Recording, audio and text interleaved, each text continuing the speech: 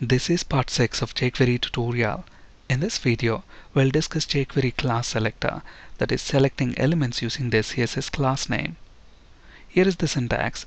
To the jQuery $function, we pass the CSS class name with a dot in front of it and within quotes. So this is going to find all elements with that class name.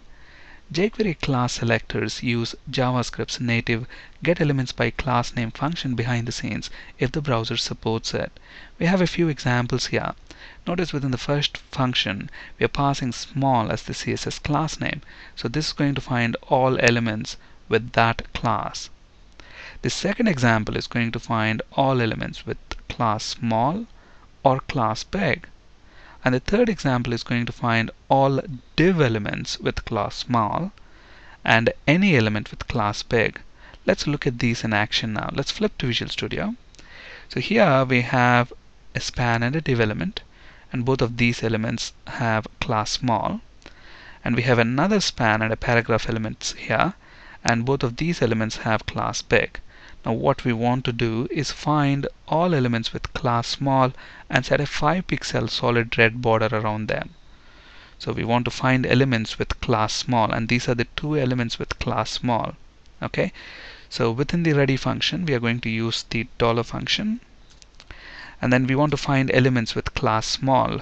So I'm going to specify small as the class name and with a dot in front of it. So this is going to find all elements with class small, and for those elements we want to set a border. So I'm going to use the CSS function and specify the name of the property as border, and the value is going to be 5-pixel solid red. Let's save the changes, and when we reload the page, both of these elements, that is the span and div element, should have a red border around them. There we go. Now let's find all elements with class either small or big. And if you look at this HTML, all the elements either have class small or big. Okay, so but this expression here is going to find only elements with class small. Now we also want to find elements with class big, so I'm going to put a comma and then dot big.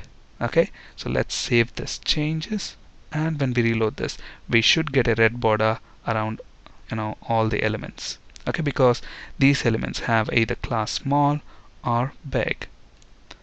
Now let's select elements with class small. So we want to select any element with class small, but only span elements with class big. Okay, so at the moment this is going to select any element which have either class small or big. Okay, but our requirement now is to select any element with class small, but only span elements with class big. So I'm going to prefix this dot big, the second CSS class name, with the element name. So span dot big. So this is basically going to find all the span elements with class big. Okay, so at the moment this is the span element with class big, so that should be selected, and these elements have got class small, so both of them should be selected. But this is a paragraph element with class big, so this should not be selected. So when we save this changes and when we reload this page, the border around the paragraph element should be removed. There we go. Alright, now let's select elements with class small that are nested in an element with ID equals div2. We need a different HTML for this. I already have that in the notepad. Let's copy and paste that within Visual Studio. I'll have this HTML available on my blog in case you need it. So let's paste that within our body section here. So basically, if you look at this HTML, we've got a div here with ID div1, and there's another div here with ID div2, and inside this div we have another div, okay, and a span. Okay, both this div and this span are nested inside this div. Okay, and this div has an ID of div2. Now what we want to do is find all those elements that are nested with another element with ID div2, and if the elements has class small, then we want to set a 5-pixel solid red border around them. Okay, so what is our requirement? We want to find an element with ID div2, so I'm going to use the ID selector, which is hash, and the ID of the element is div2. This is the one. So div2, and we want to find all nested elements. So I'm going to use a space. Remember the ancestor and descendant syntax. So ancestor is here the element with ID div2, and whatever we are going to specify here is going to be the descendant. So what do we want to find? Any element that has CSS class small. So I'm going to specify the class name as dot small and then remove the rest of it there.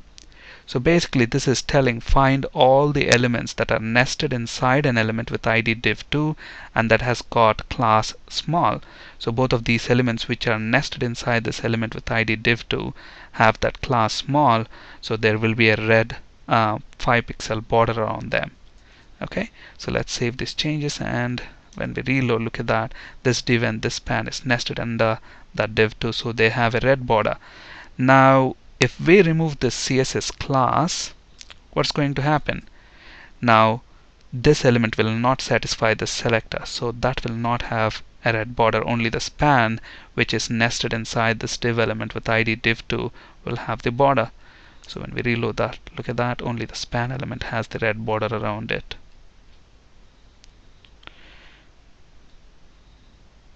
Now let's select all elements with class small and set 5-pixel solid red border. Again, we need a different HTML for this. So let's copy this and let's paste it within our Visual Studio. So this is straightforward HTML. We have two div elements. The first div has two classes, small and big, and the second div has only one class, small. Now if we write something like this, dot small, then this is going to find any element that has that class. Now both of these divs have that class small. So now when we reload this page, both the divs should have a red border around them. Okay, but now our requirement is to select all elements that has both the classes small and big. And if you look at these two divs here, only this div has both the classes but not this div. Okay, so we want to select only those elements which has both the classes small and big, and to do that I'm going to specify the second class name dot big. Notice there is no space between the first and second class name, so this is going to ensure that it's going to select elements that has both the classes. So let's reload that. Look at that, only div1 is selected because that is the only element with both the class names. Alright, now what is going to happen if we have a space between the class names? Then the meaning is entirely different. Basically we are saying in this case find all the elements that have class big and that are nested inside an element that has class small. Okay, so again this one is ancestor ancestor descendant syntax. Okay, so basically what is this going to do? When we save these changes and when we reload this page, we are not going to get border around any of the elements because none of these elements satisfy that selector. Okay, but then if I'm going to have, let's say, inside this div another div, and then let's set the CSS class of that to big, and let's say this is div3, and let's include an HTML break. Okay, so now if you look at this HTML, we have a div here which has got the class big, and that element is nested inside another element which has class small. So this element is satisfying this selector, so this div should get a red border around it. So when we reload this page, look at that, div3 gets a red border around it.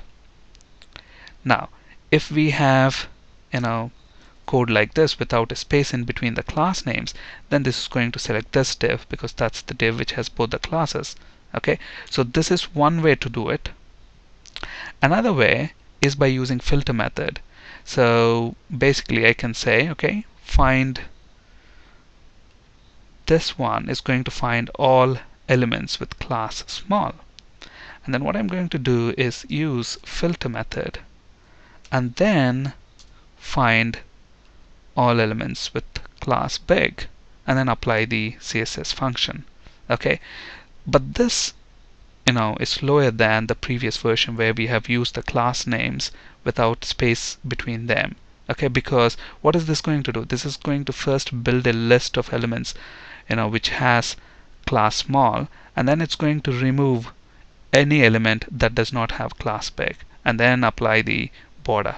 Okay, so it's happening in two steps here, whereas in the other example, that is using the class names without space between them, that happens in one go. So when we save these changes and when we reload, the behavior should be exactly the same, but we are using the filter method. Thank you for listening and have a great day.